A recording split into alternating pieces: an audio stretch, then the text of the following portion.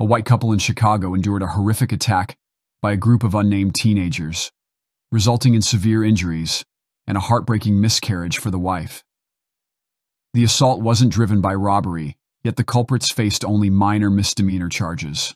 Nina was 2 weeks pregnant and says she found out after the attack that she lost the baby she was carrying. We believe in faith, and it wasn't meant to be. So we don't know why this happened to us, and everything that we have.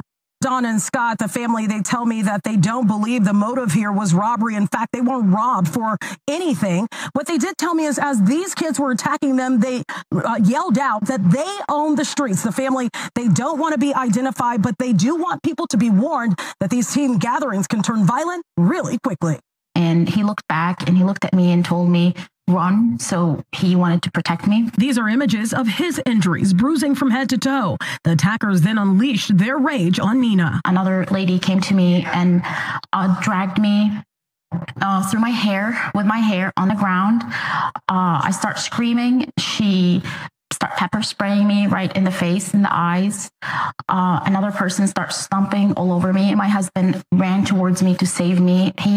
Over 10 people held him. Nina's hair was pulled from her scalp. Nina captured this image of the hair in her hand. When police arrived at Grand and McClure, the crowd started running, many hopping this fence. 2 teens were arrested and charged, a 17-year-old girl and a 14-year-old boy. The teens aren't in police custody. Alderman Brian Hopkins says the teens shouldn't be able to get away with this. We're asking the state's attorney to consider upgrading those charges to felony charges resulting in great bodily harm. Both victims suffered extensive injuries, and the medical examination is ongoing. Law and order. The lenient prosecution of these attackers highlights a glaring failure of our judicial system to address violent crimes and protect its citizens adequately. The call for upgrading the charges to felonies underscores the need for stricter punishments to deter such heinous acts. Even as crime rates have reportedly declined, public safety concerns remain pressing, particularly with the rising reports of aggravated assaults.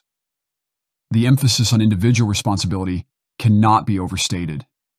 These attackers' actions reflect a troubling breakdown of community values and personal accountability, often tied to broader social issues like family structure and education. The senior president's response, which seems to prioritize managing public perceptions over addressing real criminal acts, can be seen as neglecting the severe impact on victims and the community at large. People are deeply concerned about their community's safety, the effectiveness of the judicial system, and the moral implications of such attacks. The stark disparity between the crime's severity and the minor charges against the perpetrators raises serious questions about justice and accountability. The profound emotional and physical trauma suffered by the couple, especially the loss of their unborn child, stirs deep empathy and a strong call for justice within the community.